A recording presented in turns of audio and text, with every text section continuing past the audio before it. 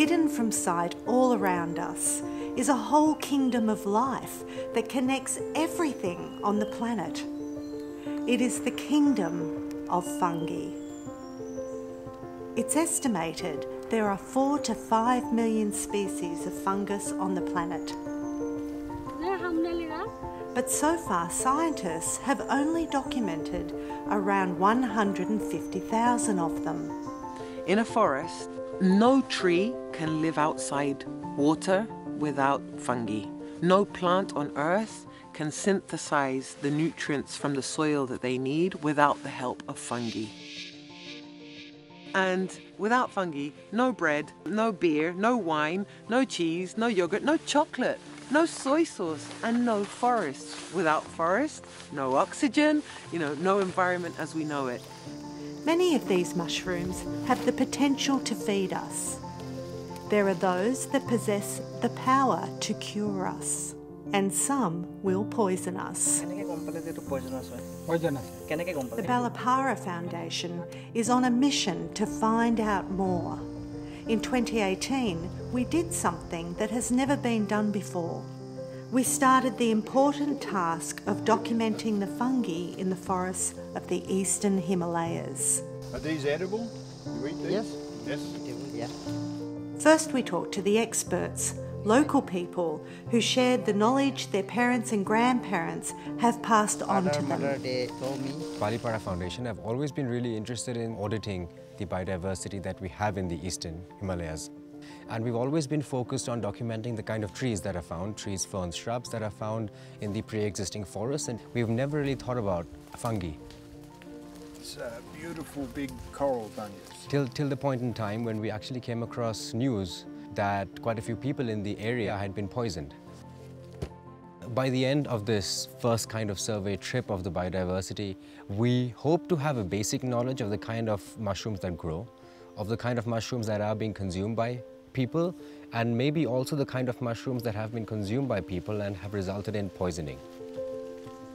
In Yunnan in China, the mountain tribes use over 900 species of fungus. The economic value of mushrooms in this region, it's $1 billion a year. It's mostly wild harvested and traded. They export it all around the world. It sustains numerous rural communities across the region.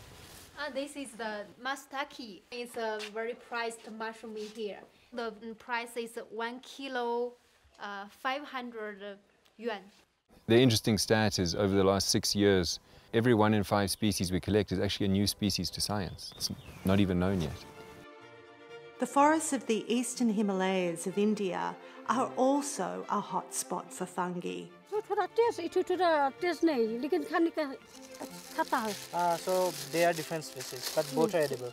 If we can find more edible species, it could become an important protein source for India. She said this one is also a tasty mushroom. So the major source of protein in this part of the world are legumes. But legumes unfortunately do not provide for as much protein as is required during a normal course of development. And we've also gone through reports which talk about how this sort of malnourishment during the early years of growth affects mental growth in adults, which is a very, very important part of a fully formed human being.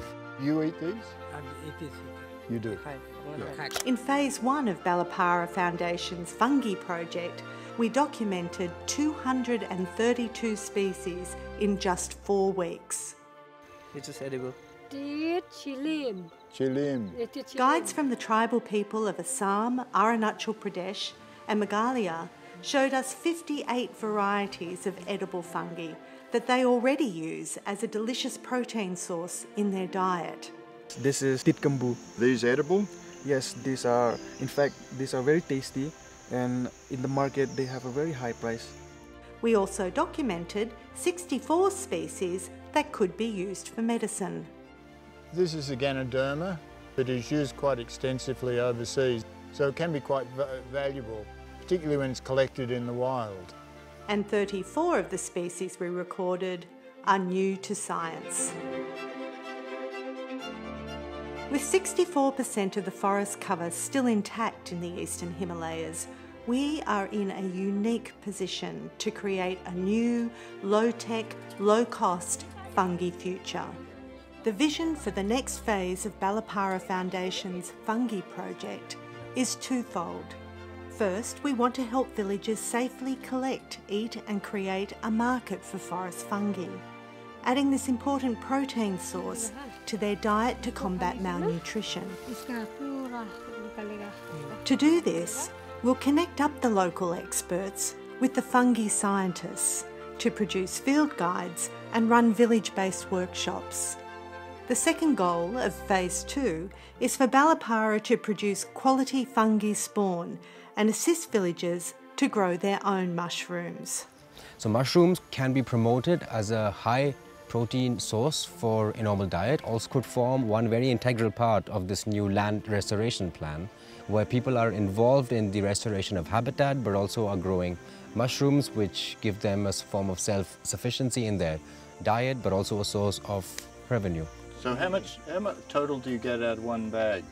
1 to 1.5 kg. 1.5, up to 1.5 kilograms. Yes. For 20 days, then you will gain rupees 10,000 rupees per month. 10,000 rupees per month. Yeah. So mushrooms would be one of the many things which we would be trying to promote in the hope for community-based conservation of our forests.